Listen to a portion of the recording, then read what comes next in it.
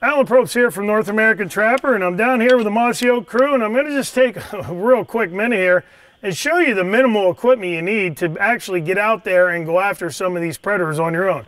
Trowel, a hammer, a sifter, a trap, and a stake driver that's going to drive our trap in the ground.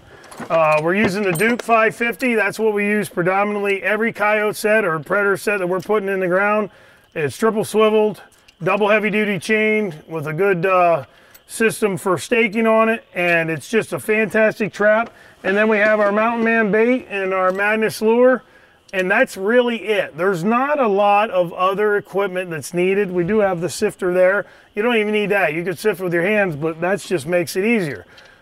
You can go out with this minimal equipment and you can actually put these sets in the ground, and you can do this on your own. I'm not lying to you. Everybody out there that's watching this can go out and catch predators tomorrow if you just do a few simple things that we've shown you in a lot of these clips.